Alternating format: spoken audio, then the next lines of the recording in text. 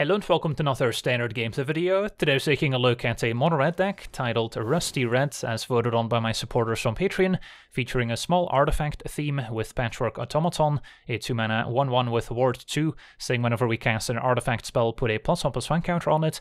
We've got Ogre-Head Helm, a 2-mana 2/2 artifact creature that's also an equipment that we can reconfigure for 3 mana, giving the equipped creature +2/+2, and then when the helm or the equipped creature deals combat damage to a player, we may sacrifice it, meaning the helm or the equipped creature respectively, and if we do, discard our hand to draw 3, so it can be a nice way to refuel if we're empty-handed.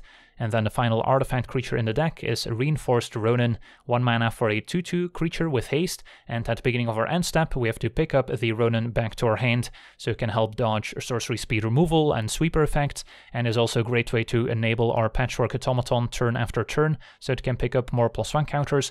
Can also channel the Ronin for 2 mana by discarding it to draw a card, so we can get rid of it if it's no longer useful. Can also maybe equip it with an Ogre-Head Helm, so we can sacrifice it to draw 3. Then we have 2 copies of Play with Fire as a cheap burn spell dealing 2 damage to any target, and if we target an opponent we can also scry 1.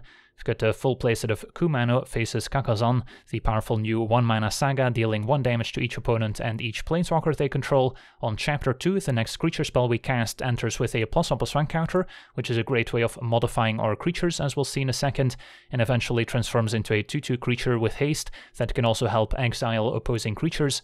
We've got a Bloodthirsty Adversary, a 2/2 with haste, that can be played for 5 mana later in the game, so it enters with a +1/+1 counter, and in that case we can also replay an instant or sorcery from our graveyard without paying its mana cost, as long as it has mana value 3 or less, and we've got 8 burn spells total we can replay with the Adversary, already covered Play with Fire. Then we've got the full playset of Kami's Flare at 2 mana, dealing 3 damage to target creature or planeswalker, as well as 2 damage to that permanent's controller if we control a modified creature.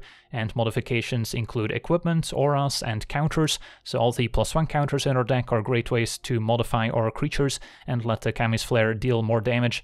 And then the final instant in our deck that we can replay with Adversary is Seismic Wave at 3 mana, dealing 2 damage to any target and 1 damage to each non-artifact creature target opponent controls, so it can potentially deal 3 damage to an opposing non-artifact creature. Great way to deal with multiple 1-toughness creatures against, for example, the mono-white deck, which has quite a few of those, and can also go upstairs to potentially burn the opponent out. And then we've got the full playset of a Reckless Stormseeker, powerful 3 mana 2/3 that can give a creature +1/+2 and haste at the beginning of combat, including itself, and if it transforms to night, becomes even more powerful.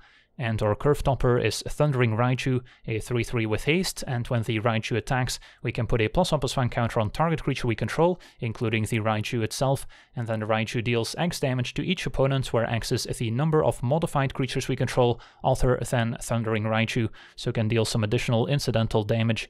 And then our mana base includes a few creature lands with a full playset of Den of the Bugbear, as well as 3 copies of Crawling Barrens. One of the advantages of being a monocolor deck is that we get to play these colorless creature lands, and Crawling Barrens also has a little bit of synergy with modifications, as it will put +1/+1 counters on itself, and then 1 copy of Crucible of Defiance, making a pair of 1/1 hasty spirit tokens, and then 16 basic mountains.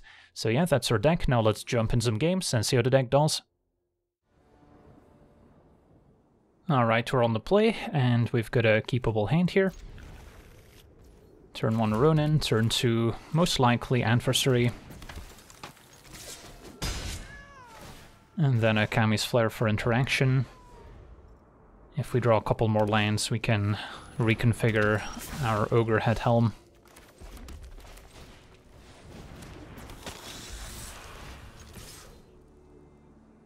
So up against mono-white. A matchup where we would like to draw quite a few removal spells. Thalia gonna make Flare more expensive. Although we could go for a Stormseeker instead. That seems fine. Although they will be able to train the Initiates if I don't kill Thalia. Could just keep Stormseeker on defense. And then hope they don't have a removal spell for it. Close call. The upside of playing Stormseeker is that we can initiate the day and night cycle, and then Kami's Flare at instant speed could come in handy. So I think I'm okay attacking with the Stormseeker if they want to train Initiate.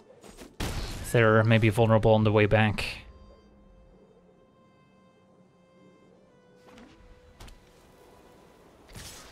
So opponent attacks.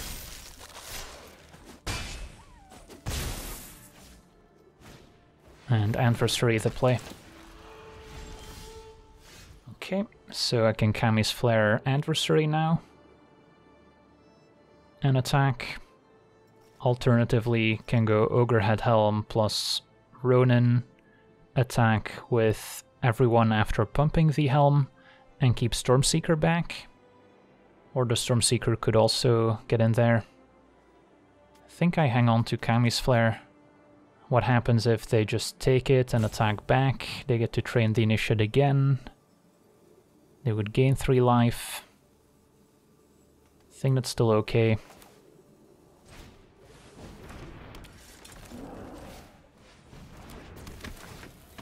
So we'll give this haste. And then, do I attack with everyone? Or do I leave Stormseeker back, which could also block Thalia? And then they're kind of incentivized to trade off for Helm. I think that's fine.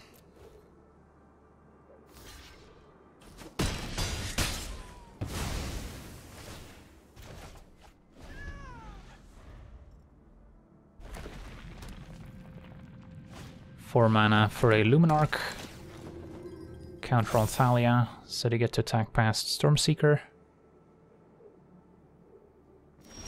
But our opponent stays back, and Seismic Wave would have been a great draw if we could actually cast it. Now I think the plan is to pass, let it go to Knight, and then Kami's Flare, whatever they put a counter onto with Aspirant, hopefully not itself. And then Seismic Wave could clean up Aspirant if it's still a 1-1.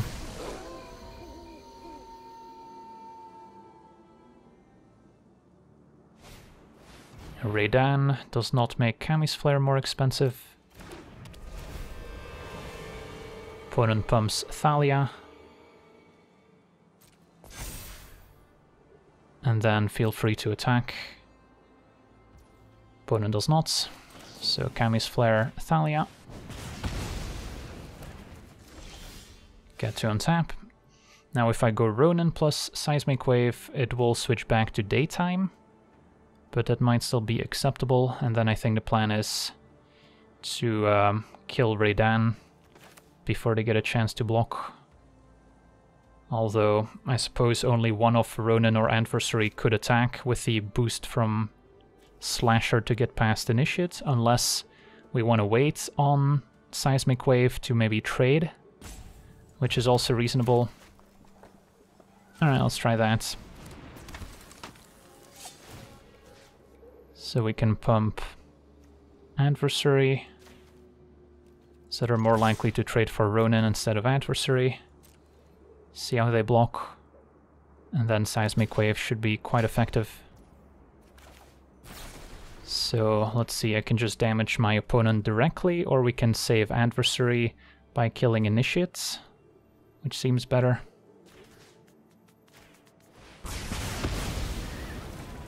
And then we still get to trample for 4, so we didn't miss out on any damage. And our opponent explodes. Alright, so not the easiest game, had a lot of decisions, but things worked out. On to the next one. Alright, we're on the play with a pretty interesting hand. We're lacking a 2-drop to take full advantage of Kumano here, but a powerful late game with double Raiju, so it might be worth a keep still. Could also wait on Kumano, play turn 1 Ronin to give ourselves more time to draw a creature to benefit from Chapter 2. Yeah, I guess that's reasonable. And then next turn we get to double spell at the very least.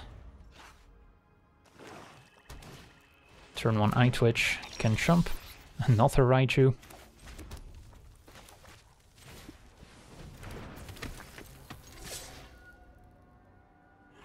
Opponent does jump. And then hopefully we'll pick up a creature we can play alongside Ronin.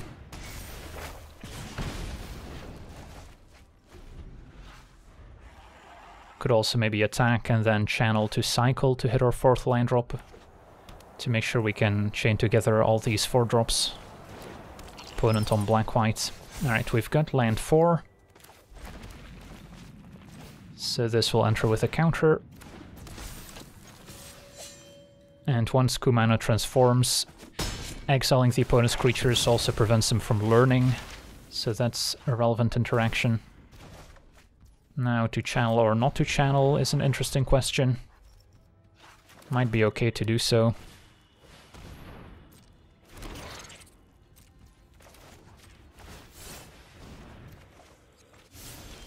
Alright, play Raichu.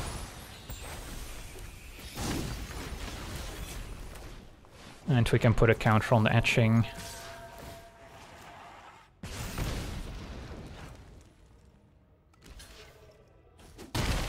And because of etching, Pest gets exiled, opponent doesn't gain 1 life. If we want to play around a sweeper, we can activate Crawling Barrens instead of playing another Raichu. Opponent is playing Snowlands, so Blood on the Snow could be on the menu.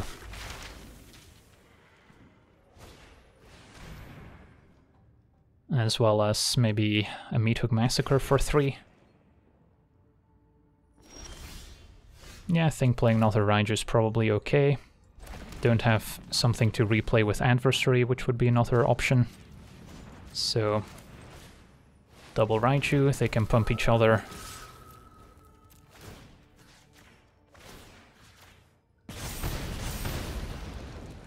And then a Meathook for 3 wouldn't be all that bad. And hopefully we can kill the opponent before a Blood on the Snow takes place. Opponent jumps.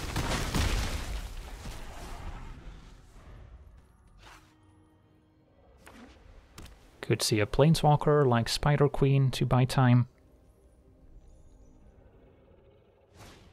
Meathook Massacre for 3 instead, just killing the etching. And now just activating Crawling Barrens would be enough, but a 3rd Raichu can also work here.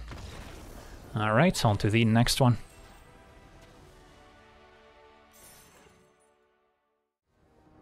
Alright, we're on the play with a fine hand. Lead things off with Kumano, and then turn to Adversary. Looks good, make a 3-3.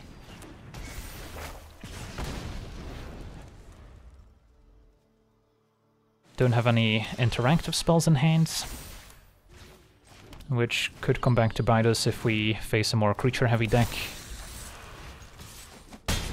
But for now, getting in the red zone. Hopefully no turn 2 3-3, it's going to be a Magda. Can still attack into that at least. And we're not going to hold back. Another Adversary and Ronin. All haste all the time. So yeah, being on the play, lots of haste creatures, opponent doesn't have a large blocker. Things are going according to plan. We'll see if they feel the need to trade. They're gonna take it, fall to 7. And now if we draw a few burn spells, those could just end the game for us. Magda attacks to make a treasure, could see Hesika's Chariot for 4 mana. To try and stabilize. Yep. So that's a good one. Now, can still play double Ronin plus Helm. And then see what happens, because if they crew Chariot to block my 3-3, they'll take a ton of damage. And if they trade for the 2-2s, we still get in with our 3-3 and a couple more creatures, so...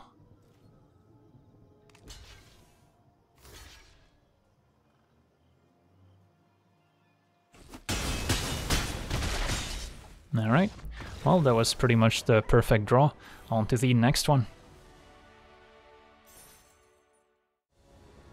Alright, we're on the play with a very nice hand. Kumano into Adversary.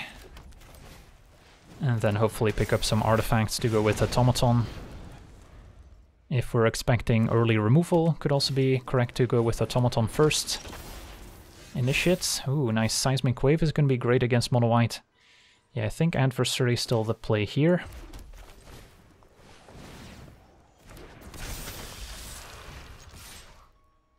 And then maybe we'll keep the second adversary to replay Seismic Wave.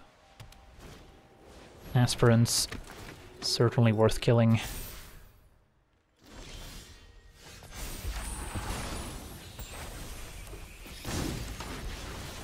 So, don't think we're playing another adversary. So I'll start by attacking, see if they double block. They don't. So now I have to decide if I want to play Automaton or set up Seismic Wave, which would probably be killing Aspirants. But there's no extra 1 toughness creature for me to take out with it. Next turn they could make a 3/3 Aspirant attack and train, but then their creatures are tapped, which is fine by me. If we see a Spellbinder, they could make my Seismic Wave more expensive, but if I keep up mana I can at least kill their response. So I think we pass, and then reevaluate beginning of combat before Aspirant triggers. Our opponent is green-white, so can see cards like Sigarda, maybe the partners if they're splashing red as well. Another Initiate. And another one. Okay, well, in that case, what's my plan? Probably just kill Aspirants. Let them keep all those Initiates.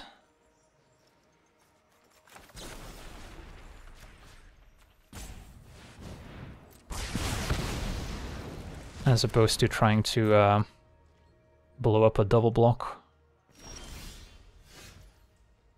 And then I'll attack with everyone. They can triple block adversary, but that could be bad for them if we have another burn spell. So our opponent's gonna take it, play Automaton. And we've got them down to 6. There's red mana for partners potentially, and an adversary. Gonna pump their team. Well, we desperately need another removal spell here. Don't have any good attacks anymore. So we'll just play Helm.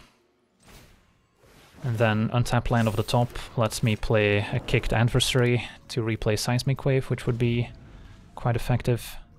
Hope they can pump the Intrepid adversary in the meantime. Spellbinder. Gonna make adversary more expensive, I'm sure.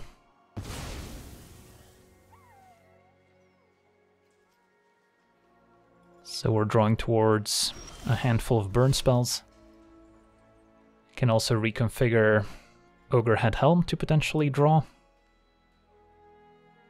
Let's say I put it on adversary, make it a 5/5 attack. Still only trades for 1 initiate, so that's not that great. So I think we just play Helm, equip Helm. And which creature should we be equipping? Maybe the Etching? Sure. But no attack. Thalia makes our non-creatures more expensive, and Minsk joins the fun.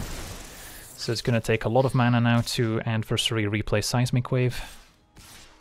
Opponent's gonna attack to train those initiates. Can kill one of them for free. And then a double block might be warranted. And then gonna keep the Automaton around.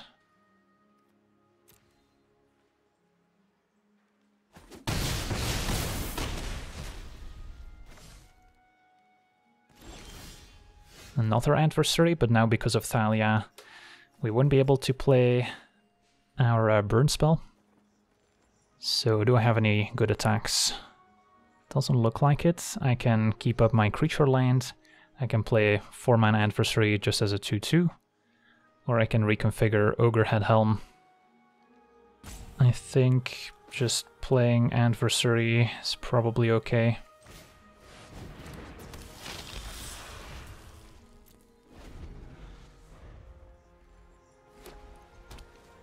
They also have a Cave of the Frost Dragon that can be enabled, so they've got a 2-turn clock in the air. Opponent doing some math.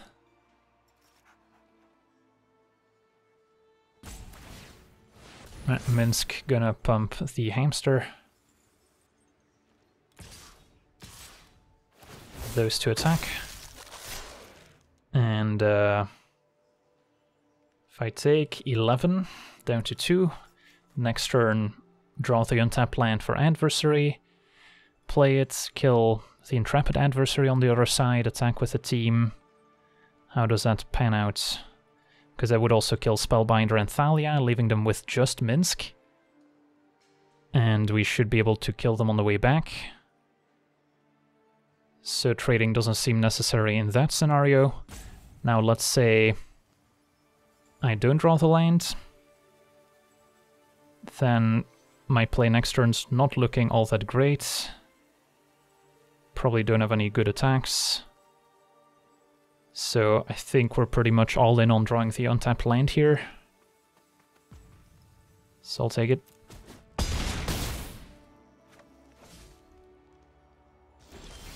Alright, there we go.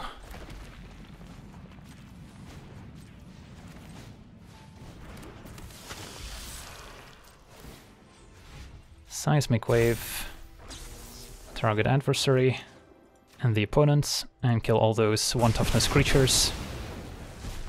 And smash. Oof, what a top deck.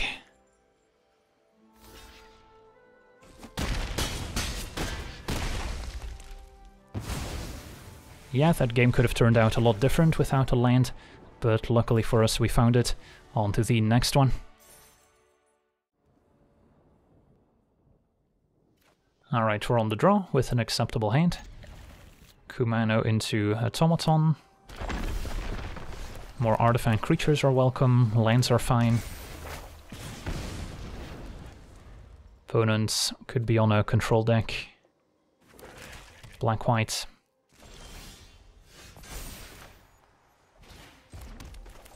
Play Automaton, which is resistant against most removal spells they could have here.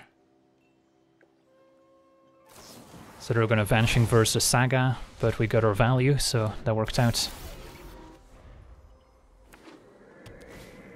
And now a Restoration.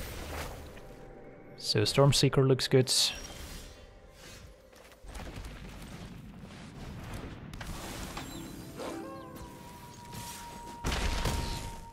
And next turn maybe play Helm, or we can try and play around a Meathook Massacre a little bit better.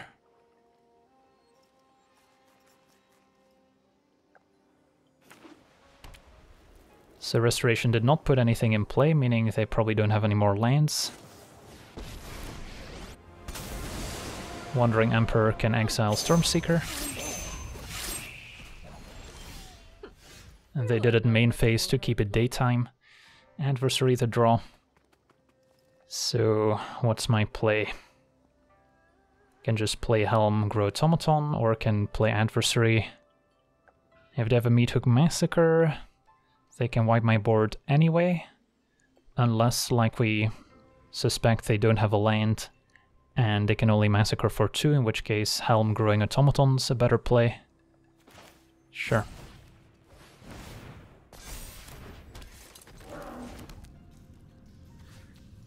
And then we can maybe wait on Adversary to replay Seismic Wave.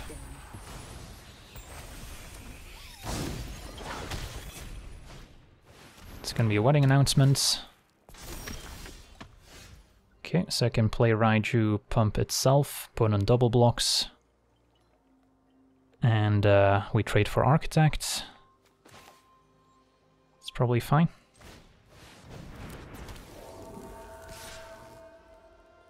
If I attack with everyone, then they can eat Automaton, take a little bit more damage. Nah, we'll try and preserve our board.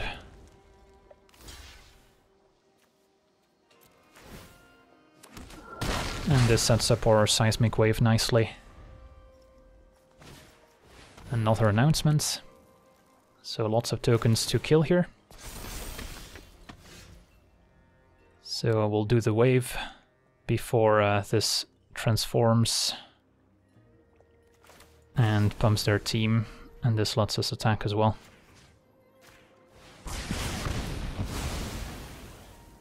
Don't think we're sacrificing Helm.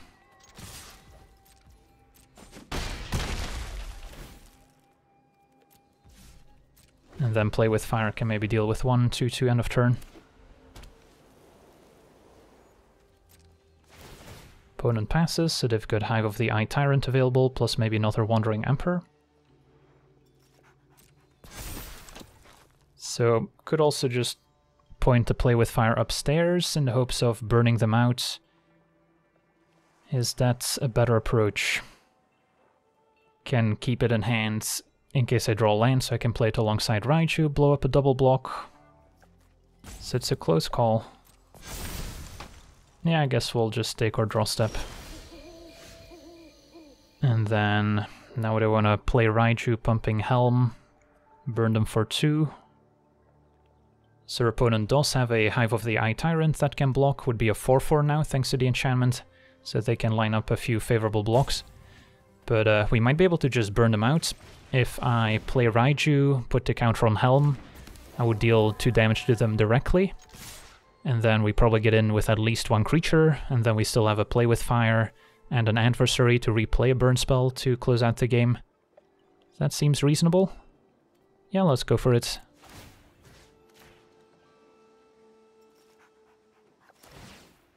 Opponent does animate Hive.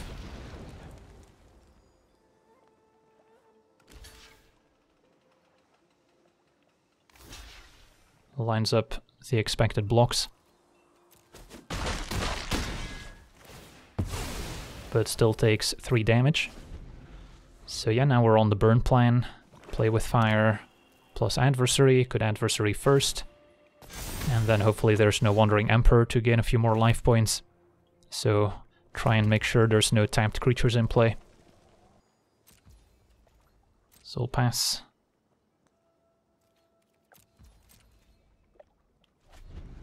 Opponent does nothing.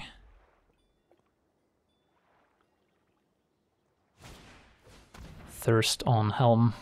That works.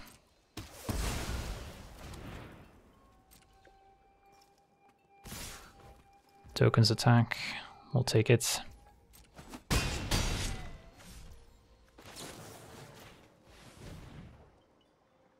Can level up Crawling Barons as well.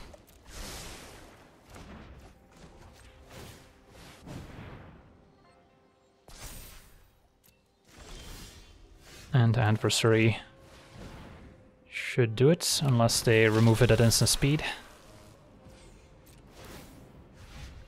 Which they do not.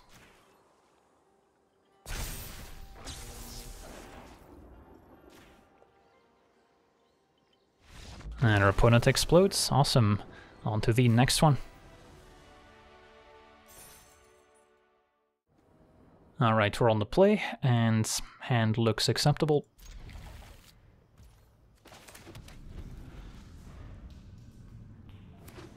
Up against blue-whites, so control deck. Let's see here. Could lead with Automaton, or I can just get some hasty damage in with adversary before it gets countered. Yeah, let's try that. Upside of Automaton is that it's more resistant against spot removal. But against blue-whites, an early Doomscar is one of our main concerns. Now, don't have an ideal play lined up for this turn. Can attack for 2, maybe play Automaton, and then if they play Doomscar, so be it. If not, we at least added something to the board. I think that's a fair compromise.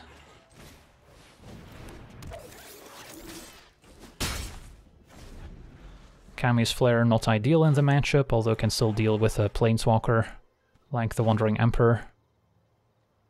Especially if we can get 2 extra damage out of it, it's still okay. Although controlling a modified creature can be a challenge against control.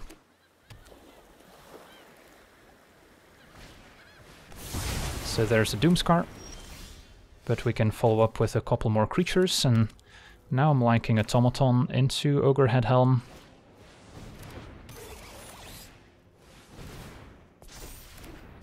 And then we have the flexibility of reconfiguring the helm, which plays around another sweeper.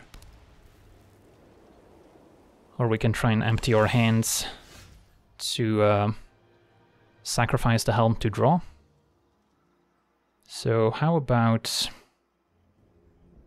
I play another Automaton, attack with a team, opponent could flash in Wandering Emperor killing helm, but then we can Kami's Flare to finish it off, deal 2 more damage, and then adversary can maybe replay Kami's Flare at some point. Alternative is just playing both creatures out, which is also reasonable. Let's see if there's a response here. There isn't. Yeah, what's the downside of playing adversary? It's bad if they have another Doomscar at 5. Although they didn't foretell, but they didn't necessarily have to. If I play adversary and they don't have Wandering Emperor, then I'm probably okay sacrificing Helm, get rid of Kami's Flare, draw 3. So you know what, let's just play adversary. And then if they do have a Wandering Emperor, exile Helm, sure they get to maybe plus the Wandering Emperor next turn or make an extra Samurai, but we can kill that with the Kami's Flare. So it doesn't really bother me. And luckily they cannot exile the Automaton, which has Ward. Opponent takes it, we'll activate Helm. And then hopefully there's no Doomscar, but at least now we've got a fresh set of cards to work with. And the Den of the Bugbear as a nice creature land. It's gonna be Deluge end of turn. Was the only likely outcome. And then I'm fully expecting a board wipe at 5, given that they get to dig with Deluge. So if they do Doomscar, I wouldn't mind drawing a land so I can play Ronin and activate then. Alright, no Doomscar. So now they might have multiple spot removal spells, or maybe Wandering Emperor plus a March. So I expect 2 creatures to be answered. But can maybe lead with Raichu, see if that gets countered. Play around Jori Disruption. And then Ronin pumps both Automatons. Alright, saw it coming. Play Ronin. And since Automaton is on cast, even if Ronin gets countered, we still get those +1 counters. So that's a lot of damage coming in.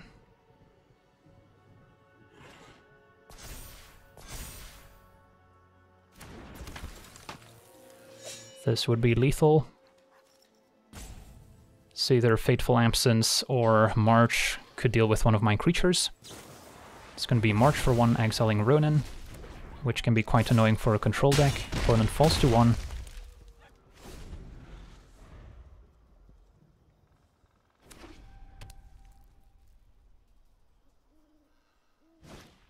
It's going to be Devastating Mastery, cast at 4 mana. So an auto mode you see very often, so let me read this once again. So we pick up 2 non-land permanents, back to our hands, and then the rest will get destroyed. So yeah, we'll pick up our Saga and our Hasty Adversary, and then the Saga by itself can close out the game. And our opponent explodes. Awesome. So yeah, we get to rank up here. Got a very nice win streak going with monored. Lots of fast games, although to be fair we did get pretty lucky being on the play in most games, and overall got pretty lucky with draws as well along the way. One card particularly that impressed me was Seismic Wave, especially against those mono-white decks. Being able to clear a whole bunch of 1-toughness creatures can be incredibly valuable. So I could see increasing that number. I did have a split with Play with Fire just to have a slightly cheaper burn spell, which can also be necessary against the white aggro decks, especially if Thalia's involved. Sometimes Seismic Wave can be a little bit too slow and clunky, but certainly a worthy card in this deck. So yeah, that'll do it for today's gameplay. Want to thank you for watching, hope you enjoyed, And as always, have a nice day. I also want to thank all my patrons for being part of the channel, and you can become a patron yourself today and decide the topic of future videos over at patreon.com/LegenVD.